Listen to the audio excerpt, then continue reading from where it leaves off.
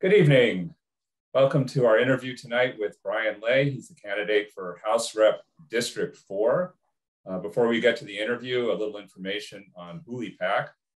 HULI PAC was birthed from a shared drive to rework our system by seeking āina-based, equity-focused leadership for our Hawai'i Island community. Now more than ever, we need leaders who are willing to circle back to our roots and instill real change in our community, from Kona to Ka'u to Hilo to Hawaii. The time is now to HULI our system. Conducting our interview tonight is Antu Harvey. Before we get to the interview, Brian, why don't you take a few moments to introduce yourself? Aloha. Like I said, Brian Lay, running for State Representative District 4, born in Oahu, living in the Big Island Puna District right now. And before we get started, I just wanted to say, I know these questions, these are my personal opinions and everything. And, as a legislator, I think I should, what the people say, I don't care what my opinion is, but, if I get an overwhelming response from the people in my district that they want something, that's the way I'm going to vote. I think that's the way it should be. And that's the problem we get right now is we've got a lot of party politics going on where people are voting for the party instead of for the people. And that was one of the big reasons I decided to run, was because I got tired of party politics and we just need to do what's right for the island and what's right for the people. So thank you for having me on here, and hope we have a good time. Thank you, Brian. Antu. Brian, aloha. So what inspired you to run for office at this time? And please describe your core values. Like I said, I got tired of being ignored by my state legislators for 3 years running, not one returned phone call. And, I worked closely with GMAC, Game Management Advisory Council. And, I'm just tired of being ignored and the politicians doing what they want instead of what the people wanted. And, like I was growing up, you need to quit crying about it and do something. So I threw the papers in and decided to run. Okay, thank you. How have you advocated for your community and what community projects have you worked on? Like I said, I'm vice chair for the county GMAC. We've ended up pushing a lot of environmental issues, hunting issues, Hawaiian gathering and rights. And, I've been working with the community. I trap a lot of pigs and, keep the neighborhoods, trying to keep the pigs under control. Giving feed out and doing free food giveaways at the Eagles and the Leilani estates. When I get too much pig and everybody's freezers are full, I'll cook up a bunch of food and put the word out and bring it in. So just kind of working with the community and stuff like that on issues like that, the environment, and Mauna Kea, the eradication on the sheep, and other hunting issues and environmental issues people we work with. Thank you. Talking about kind of political progress, resolving some issues require both state legislature and county council actions. What specifically would you do to try to make these siloed governing bodies more effective regarding coordination, cooperation, and partnering? Like I said, it's all back to party politics. Everyone needs to set party politics aside and work together and do what's right. I've nonpartisan, I've been to the Honolulu pushing our bills with GMAC and working closely with both Democratic and Republican lawmakers to get bills right. If you sit down and talk to the people, a lot of times, it's just need to talk to them and they see things right most of the time. I mean, there's a few that just blatantly disregard the science and what opinion and everything and vote party lines, but for the most part, a lot of people work together if you put the effort in and act like a decent human being and treat everybody with respect. I think we can get a lot farther along here. Thank you. What are the critical issues that have arisen in your district that you'll represent that could be addressed by the state legislature? Well, the big problem right now in the Puna district is the out of control pigs. I know either with GMAC or myself being elected, we've got a whole list of bills that we're going to try to introduce to help keep the pig population under control. Also the goat population. We've been talking to the legislators on the Kona side and the homeowners and the landowners on trying to get things resolved to keep the, we need good game management, and we need to work on that. And another issue is we've got a bad crime problem going on in Puna, and we need to work on that and not be doing bail-free bonds. We need to start holding the judges responsible for the people, maybe some mandatory sentencing for, we've got people that are just career criminals that are doing the majority of the crime, and they're out on the street within 12 hours. We need to do something about that. The infrastructure in Puna is horrible.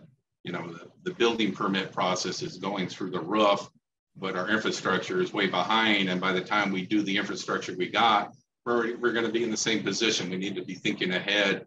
And, when we get so many building permits going, we should have the infrastructure to handle those permits by the time the houses are built, instead of waiting before we have a problem. I think we really need to be proactive on infrastructure and crime and other issues like that. Thank you. Thank you. I'll do a follow-up question on that one. A lot of the infrastructure is kind of in the purview of the mayor and county council. So as a legislator, how would you, where do you see the legislature fitting in and partnering on infrastructure in your district? Yeah, work closely with whoever the county rep is, and also we've got the state and also federal grants for infrastructure and roads and stuff like that, that I know we could tap into the federal funds and also state funds, and find solutions and look for the money, and maybe not spend money on other things and put it towards infrastructure instead of some other pet projects that just please the party. Thank you. What 3 priority issue proposals or bills were before the last legislative session that you adamantly either opposed or supported? Well, I supported HB 1872, which was a GMAC bill, which was food sustainability, treating our game animals as a valuable resource for food sustainability. And these animals need to be treated with respect and humane treatment, which they aren't getting with the DLNR. Was one of our big priorities. And also we did a lot of pro-gun legislation with the Second Amendment group on Oahu. We worked closely with them, getting some bills passed. We've got the shooting range passed through for the Big Island. The Big Island has no public shooting range. We've just got some scraped dirt, mile marker 16. We've got the legislation passed. Hopefully the governor signs it, where we can get some legitimate, real shooting ranges where people have a safe place to practice using their firearms and everything, especially after today with the Supreme Court ruling on the concealed weapons. We need a place where people can practice and feel comfortable. We don't need a bunch of yahoos running around not knowing what they're doing, because there's no place for them to learn or do anything like that. Thank you. So I'm going to pivot and kind of touch on Native Hawaiian rights. How best do you think a path can be forged towards restoration of occupied lands? I think they should two-part to open up the housing crisis. I think they need to be giving out the land, and I don't want to sound racist or anything, tribal things where the Hawaiian homelands, they can set up their own thing as far as setting up what, if they want to put not to code housing up, just so people can put on and get on there and not be paying these ridiculous rents that we're paying, so people can get ahead and everything, and let the little communities take care of themselves and police themselves and decide what they think is best for themselves. I think would be a major step in that direction. Okay, thank you. Land use and development. What are your top 3 priorities for allocation of infrastructure funding? Well, being in Puna, I think roads would be the #1 infrastructure. Puna only has basically one way out. We need several different things. If there is another natural disaster or something to happen in Puna, there's no way that we're going to get everybody out We need alternate accesses. Several years ago, we had somebody hit and killed in front of the Kayau dump, and the whole basically Puna was gridlocked. Somebody said, it took them over 4 hours to go the alternate route to get into Hilo. If something happens, major car accident or something like that, we need to open up the roads and access. And like I said, living on top of an active volcano, we need to be able to get these people out in a hurry if we need to. I think roads and accesses would be the top priority. Okay, so that would be, thank you. That would be a really important one. Are there 2 other areas of infrastructure that are important to you? Not off the top of my head. I mean, okay. Well, the roads have been a big issue for years. As long as I've lived in Puna for 15 to 18 years, the roads here have always been an issue. Okay, thank you. Diversified and circular economy. Tourism will continue on our shores regardless. How would you ensure that the tourism industry is of service to our working families rather than the other way around? And especially for Puna, very often workers are commuting long distances for work.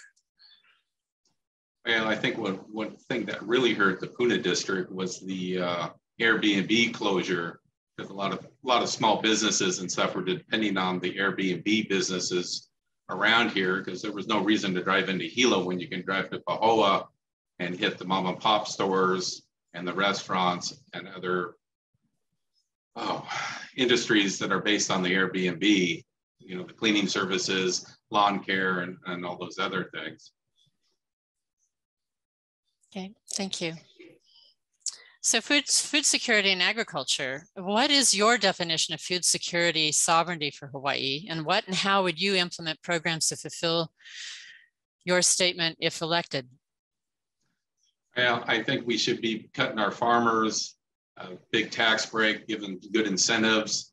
Hawaii is rated the worst place to have a business or run a business. We need to change that, get rid of the regulations. The Big Island, we only have one slaughterhouse facility and it only does cattle.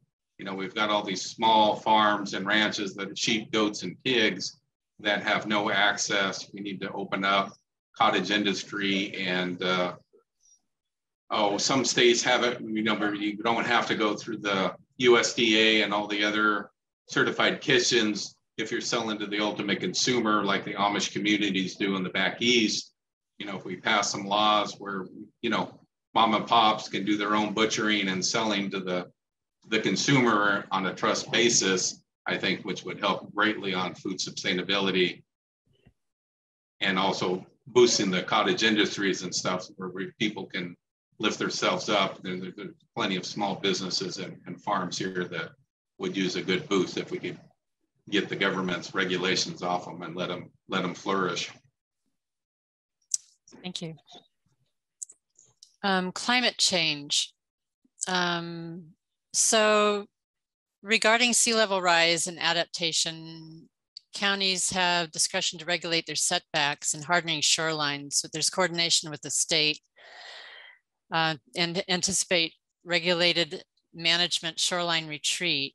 What other preparations what do you feel about that? And what other preparations should we be making for sea level rise now? Yeah, I think we should have been setting setbacks a while ago, just for storm reasons and everything else. Also access for the people, the fishermen, and everybody else. I think that building houses right to the beach line is wrong personally. And I think Hawaii being an island and everything, I think we should be looking into wave technology. There's a lot of new technology coming out with wave thing, get away from the solar panels and the windmills. And, the wave is 24/7, I think would be highly benefit the island. Since we are an island, we should be looking into wave technology to reduce our carbon footprint. Thank you. I have a follow-up question to that, if you don't mind. The governor has a bill on his desk right now. I don't know if you're familiar with it, Senate Bill 2510. It's called the Firm Energy Bill, and it favors firm energy. Sets strict limits on wind and solar in favor of firm energy, which actually means burning wood and trash. What's your feeling on Senate Bill 2510? I'm against it. Anytime the government sets regulations on what we can and can't do and what percentage of anything, I think we need to look on it, what the science is and what works best, because some areas would benefit. I know in Puna, with the rod and all the trees and the albizia trees, we have plenty of wood that would supplement a bio burn, but on the Kona side, they don't have that. So like I say, we need to look at everything in a smaller area, and instead of just making blanket statements that we're going to do X amount of this and X amount of that, that's just pushing us in a shoehorn. I think we should be able to expand wherever seems to be working the best and follow that route. Thank you. Thank you. So I apologize. This one, I flagged something.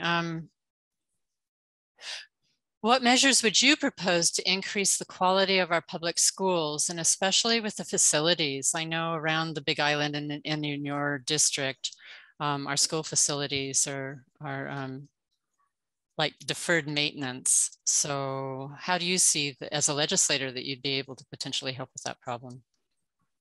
We need to do something. Like I said, Hawaii's education is just dismal, and I'm tired of seeing Hawaii ranked so low in so many things. I think we need to seriously look at what we need to do to bring the education of the kids back, whatever it takes, either computers, broadband, access for everybody, more teachers. We need to seriously look on why we're rating so low and do something about that.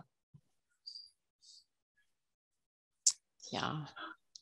So I'm going to pivot again, kind of marine management and conservation.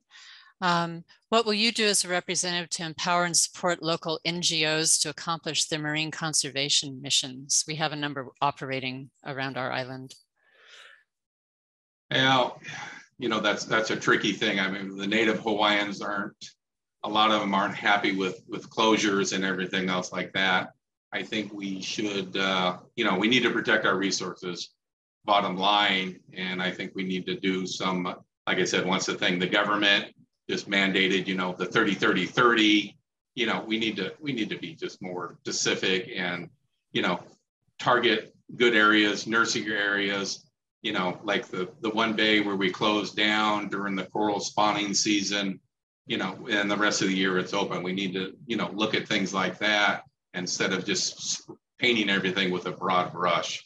I think we need to look into the science and do more science and base everything on science instead of ideology on what we think should be happening instead of doing what needs to be happening. Another follow-up to that is from time to time, there's been an aquarium fishing ban bill they've tried to put through legislation that would ban the taking of fish for aquariums. What's your position on that? I've read the science on both sides, and both sides have an opposing view. So, like I said, when we can't have the science agree, how do we make an intelligent decision on what we need to do? I've talked to some other people, and maybe we could work out some of the aquarium fisheries, because I know we have problems with invasive species. Maybe they can target invasive species on like a bonus program. You catch so many roy, and you're allowed, you catch 500 roy, you're allowed to catch 20 tang or something like that, where we can be benefiting everybody, helping get rid of invasive species, and also managing, supporting, if the science backs it up, that the populations are self-sufficient, and we can do that. Like I said, we need good scientific data instead of just ideology that we're getting a lot of the places these days. Thank you. Antu? To power infrastructure, several of the current electric vehicle charging stations around the island have been found to be inoperative for long periods of time. How would you work to help develop adequate network to keep pace with the demand for more chargers as a means to ensure that they stay maintained and safely accessible? Wouldn't that be a county issue?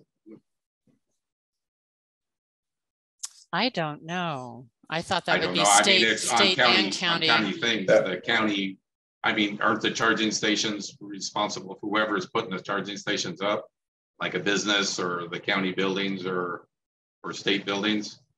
Wouldn't that be the? There are some bills that have been introduced that would support more charging stations on a state level. So. Okay, well, like I said, you know, I've got a nuclear background, so, you know, the big thing is the 24/7 baseline. You know, we can throw all these charging stations in, but if we don't have the infrastructure to support the amount of power that's being driven on these things, you know, we need to look at that. Like I said, once again, we need to look at the science and plan accordingly. If we have the power grid to supply all these things, I mean, it's no good building 500 charging stations if we don't have a grid that'll support 500 charging systems being used. What is your position on microgrids? In other words, decentralizing the distribution of electricity throughout the state? I have no idea on microgrid. I haven't done any research on that, so I'm not going to spout off some ignorant reply. Okay. Another big issue is wastewater. When we, you know, it's kind of circling back to infrastructure, and the neighbor islands in particular have a huge problem regarding wastewater treatment. How would you address that specific issue? Like I said, you know, we need to do the science and find out where we're falling at. If we need more facilities, more high-tech programs to clean the water up before we release it. I know in some places, I don't know with the lava, I know in California with the sand, you know, they could go with a higher gray water because the sand cleaned the water a lot better. Like I said, I don't know with Hawaii, with how the lava percolates, but like I said, we need to do the science. And, you know, if we need new water treatment centers, we need to get new water treatment centers. Or if we just need to upgrade the ones we have with some new technology and filtration systems to get the bad bacteria out. Because like I said, you know, it's horrible that Hilo, every time we get bad storms, we get all this raw sewage running in and nobody does anything to the state, but we closed down a dairy that we needed because you know, it was a design flaw with an overflow of cattle poop going in. We closed that down. But, you know, Hilo's able to pollute the bay all the time every time we get large storms. You know, we need to address these issues and keep the water clean. Antu? Okay, I have a kind of a follow-on question to that. And some of this is my not knowing because I'm over on Kona side. Does Puna have any sewer systems, or is everybody on cesspools or what is it, individual sewage treatment? Cesspools or septic tanks. Septic tanks. Most of the Puna area is on cesspool. I know that they passed the new regulations. All the new houses now have to be on septic. Okay. And I know that was an issue with a lot of the houses being close to the beach, that they were getting a lot of bad water from the cesspools being that close to the ocean, which is something that needs to be resolved. Okay, and another one is, I think, is Puna mostly on catchment as far as potable water? The majority of Puna is on catchment. There are some county water issues, but the vast majority of it is catchment water. Okay, and are there any issues with that you'd be able to help as a legislator to be able to help, because the county's having difficulty finding the funding for all our infrastructure needs? Well, I mean, the feds have all sorts of grant programs. It's just amazing. I had a friend look into that and she said the federal government has grants for everything. We just need to get people to find the proper grant and apply for it and see where we go from there. I mean, there's money out there. We just need to find it. Do you see is the problem being that we're not applying in Hawaii, that we're not applying for grants? Or are there other hurdles or barriers for us from getting them? I think there's other hurdles and barriers. Like I said, you know, Hawaii is notoriously known for the corruption and party politics, and it's like I've stated, you know, it's time for a change. We need to stop with the politics and do what's right. Okay, thank you. What would your solution be in regard to corruption? What would you do I to think change? a more stringent background check. I mean, when we elect people with criminal past and then we act surprised when they do criminal activities, you know, I've stated, you know, if you can't get a gun in Hawaii, you probably shouldn't be in government office. You know what I'm saying? And we've got laws, we need to start enforcing them. Like I said, you know, the FBI had to arrest the prosecutor in Honolulu because, you know, they weren't doing anything. You know, this is the problem. We've got, you know, rampant. We had the two legislators got caught getting envelopes full of cash and they just lost their job. You know, we need to start prosecuting these people, you know, and set an example. You know, the legislators should be held to a higher standard. You know, we're supposed to be leaders and setting the example for everybody, in my opinion. You know, this is my opinion. Like I said, I've got a nuclear background. I'm background checks, FBI checks, psych evaluations, and everything else just to go work inside of a nuclear power plant. You know, I don't see why our legislators get a free pass when they're running our state and local government. You had mentioned earlier, we discussed a little bit about the Supreme Court ruling on carrying concealed weapons, which could very well affect some of the current laws here in the state of Hawaii, making them roll back some of the strict regulations that they have regarding carrying concealed weapons. How would you address that? Would you require more background checks and more, you know, licensing and that sort of thing? What would you do to address that issue if concealed weapons were suddenly allowed to be carried in Hawaii? Well, supposedly they're already allowed to be carried. I haven't looked into it a little bit. Like I said, you know, I'm just getting information. The little bit of information I got was that the Supreme Court said, you know, if you could legally buy a gun in your state, you can legally conceal carry. And like I said, Hawaii has one of the more stringent background checks and everything else. Like I said, I've just renewed my long gun. And like I said, you know, I'm a nuclear employee. I'm checked by the FBI. And, you know, it took over 2 weeks for them to do a background check so I could get a piece of paper to say I could buy a long gun. You know, and pistols are so much horrendously worse as far as every pistol you got. I mean, there are so many roadblocks set up right now. I've already made 2 trips to the police department, you know, for a working individual to get the time to do that. And like I said, you know, I'm all for safety. Like I said, that's why we've been pushing for a shooting range. We need places and classes and teach people how to properly use a firearm, so we don't have like the actor who just picks up a gun and points it at somebody and pulls the trigger.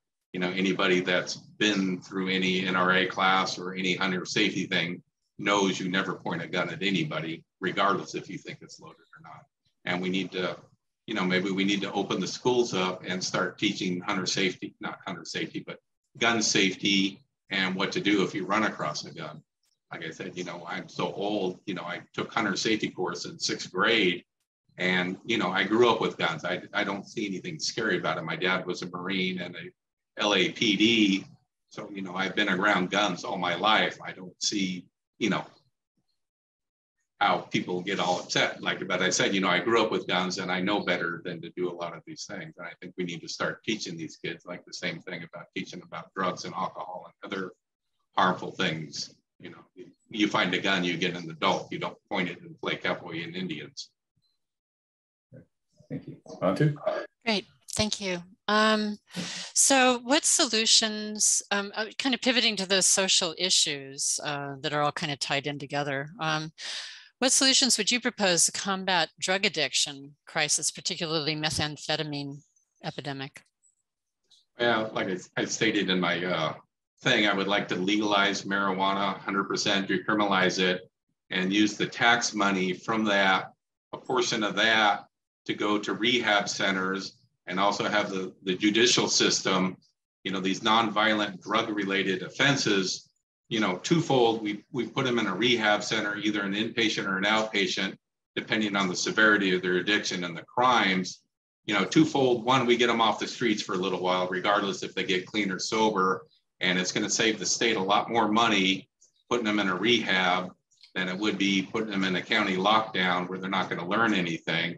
And, hopefully some of these people might be able to turn their life around. I know a lot of people, that had, sketchy younger 18, 19-year-olds, but, now they're 40 years old, got a good county job, raising family and pillars of the community.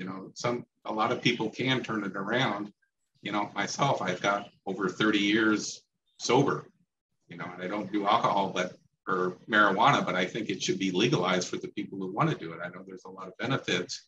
And like I said, we need to get the government off there and then open it up to a free market and, get the tax basis and use that money for rehabs for the harder drugs and alcohol that we're seeing a lot of the problems that are related to that. Thank you.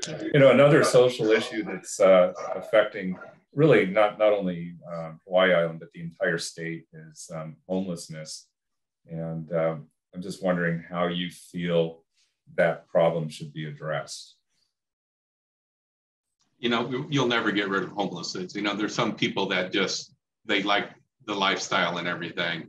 And I think we should, open it up with the resources that we need to, that if the people want to get off, we have the resources for people to help them get off. And like I said, the biggest problem is the drug and alcohol addiction. And, if we can, get them clean and sober and get them back on the right path, I think that would help alleviate the homeless problem. And, a lot of them have drug addiction, and there's a lot of mental illness going on with a lot of the higher population of the homeless. And like I said, maybe we county have some empty buildings and empty lots. Maybe we could set up some temporary housing, no stipulations, some of these places, you got to be clean and sober, they don't go there. If we can just open it up and just have these places go where we have social workers, that can keep tabs on these people and see if they're getting better or, if they're getting worse and becoming a threat to society. Like I say, we've got red flag laws for gun owners, but, we've got these psychotic people running around and we just don't do anything and we let them run around until they stab somebody. We need to look at that also. Well, that's a whole nother issue is mental health. And it seems like the state is woefully inadequate in addressing a lot of the mental health issues that abound. How would you address those issues? That's another one of the tough ones on personal freedoms and everything. I know in Leilani, we have an individual that is, has issues. He's been run over, lost a leg. He's, in the middle of the street, he throws rocks. He's violent, it's just, but, he doesn't want any help. We send social workers and everything else, and there's nothing they say they can do. He just, he's running rampant. And, I'd hate to say that, the state, like the red flag laws, on some of these things, if they're deemed a danger to society or to themselves, maybe we need to relook the issue on short-term care and health and seeing if we can turn it around and see if it is a drug and alcohol problem or if it really is a mental health issue. Thank you. Thank you. Yeah, and then just on this, because this is just such important issues and they're somewhat interrelated with as collateral harm being done. The foster system is currently overwhelmed and 25% of the youth end up homeless within 2 years of exiting the foster system. This often feeds other social issues, drug abuse, sex trafficking. What do you suggest on that particular? Well, I think we maybe need to set up some like we do with drug and alcohol. People need to set up some halfway houses, instead of, when they turn 18, kicking them out the door and cutting off supplies. When they turn 18, that we have these halfway houses that they can go to, bunk up, learn a trade, and, they've got the support they need instead of just turning them loose where they fall prey to, like you said, sex trafficking, drug and alcohol, because their future looks so bleak. We need to give them something to look forward to. or, you know, hope in the thing instead of just, you know, turning them loose under the bridge and creating a problem. You know, maybe we could set up some halfway houses where these people having issues, maybe even with the homeless people, that people can check in until they get over their crisis and get back. I know we've got problems with veterans. You know, I know that was one of the problems I was looking into was, you know, Hawaii, you can't let anybody hold your gun for more than 2 weeks, and the gun dealers won't hold them. So, you know, we need to change the rules. You know, if somebody's going through a crisis thing, says, you know, hold my guns for a while, I'm going through a bad stretch, we should be allowed that. And, you know, people shouldn't be scared to say that they're having trouble and they're having bad thoughts. And that's the problem that we've got is, you know, if somebody says I'm having issues and I'm worried, you know, there's so many repercussions that a lot of people aren't seeking out help because of these issues. You know, I think we need to look at punishing people and giving them alternative without any consequences for doing the right thing and seeking help and not being stigmatized. And, you know. Thank you. Any other questions on to? Well, I think I would like to do at least one more, kind of circling back around to the food and agriculture. We didn't really touch on the invasive species, and that's sure affecting our farmers, especially. But do you have any thoughts about the invasive species problem and that the state isn't doing as much as they really should be? Any species in specific are you talking about? Well, or you just, know, coffee, I mean, it's coffee such a broad leaves, area. Okay, coffee leaf rust, little fire ants, coffee berry borer, avocado lacebug, the rhinoceros beetles. You know, it's just the waves that we have several a year that are finding their way to our shores. Yeah, you know. A skunk. Yeah, I saw that today. It's not the first one they found either. Oh. But, you know, that's, you know, it's like the old saying, what comes to Hawaii stays in Hawaii. And I don't know how we could address the problem with, you know, the biggest thing would be if we were self-sufficient and we're not bringing in all this foreign food, you know, it would probably help cut back on these invasive species coming in because we're importing all of our food, and that's where all these, especially the insects, are coming in, is that. So like I said, you know, if we get twofold, if we can get our food sustainability up where we're not depending on foreign food so much, that should help. And like I said, I know the USDA is overwhelmed at the ports. We definitely don't have enough people inspecting the stuff that is coming in. Like I say, you know, I've already found 2 of the New Zealand longhorns in my house, and I've got problems with, you know, like I said, why does it always affect our fruit trees and our food? You know, that's the horrible thing. The fire ants are a pain in the butt, but at least it's not affecting my avocado crop and tangerines and my citruses. So like I said, you know, it's another thing we just need to sit down and do a serious look at, and, you know, scrounge around and find the money and do some intelligent thinking and try to get it at the bottleneck where where the dollar is going to do the most good. Yeah, you're so right. I mean, food sovereignty is a huge issue with a huge amount of our food being imported. It also drives food prices much higher. What would you do to help local farmers in terms of producing more food and getting that food out into the community? Like I said, you know, we need to just back off on the government regulations, give them tax breaks. You know, these are people that are feeding us and keeping us. If we, you know, God forbid something ever happens and the ships don't come, we need these local farmers and these local ranchers, and we just need to, you know, give them every break we can to thrive and succeed. You know, we need to talk to them and find out what their problem is. You know, every industry has their issues, and we need to talk to every industry and find out what their issue is. I know land availability, the price of land is getting ridiculous.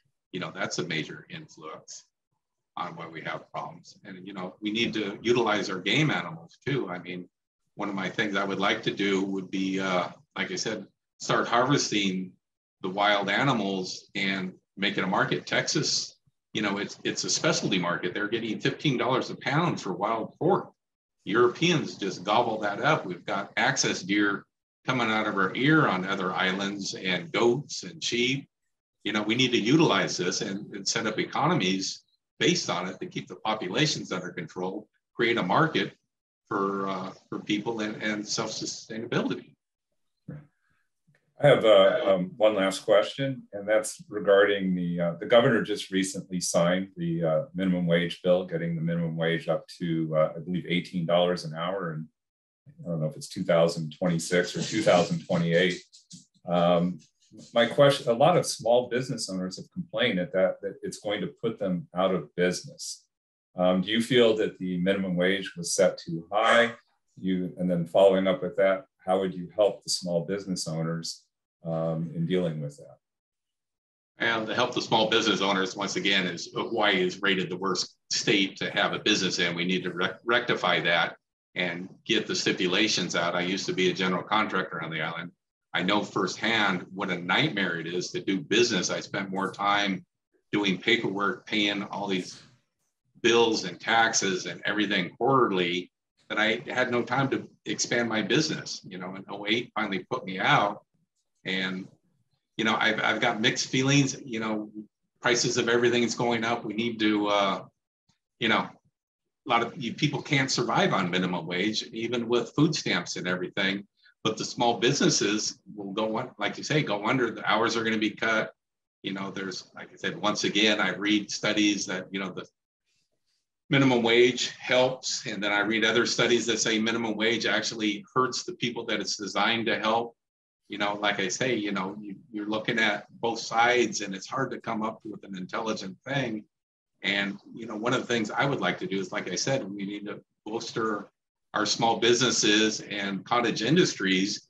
You know, we get some businesses going, and, you know, it'll produce better jobs, better businesses, and, you know, the wages will be accordingly. You know, like I said, I would like to see Hawaii jump in the hemp production, you know, just for agriculture and manufacturing. You know, there's some good jobs if we can start manufacturing hemp products and, you know, hempcrete and all that other stuff, you know, building these businesses where we've got a demand for college degrees that pay good jobs and good jobs in the factories and work in these businesses, and along with the Made in Hawaii logo for exports. And, you know, it's just the trickle effect, ripple effect.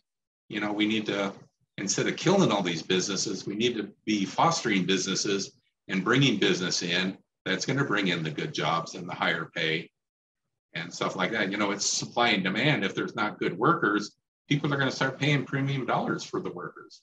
I know that was at the work in the nuclear field. We ran out of quality people and wages started shooting up. You know, supply and demand, it's a basic thing, you know, and the small businesses, you know, it's hard to keep a business. My brother-in-law and my sister lost their restaurant because of COVID. You know, it's horrible. You know, it's just the prices, and like you say, it's just, you know, forgive me. It's okay. Yeah, we're just about, thank you for that. We're just about out of time. Thank you, Brian Lay, for joining us today. We really appreciate you sitting with us and answering all these questions. Thank you, Antu, for conducting the interview. We're building something that the Hawaii political establishment's never seen, a slate of Pono leaders. Your donations can help HULI the system. If you'd like more information or like to make a donation, please visit us at hulihigh.com. That's HULIHI.com.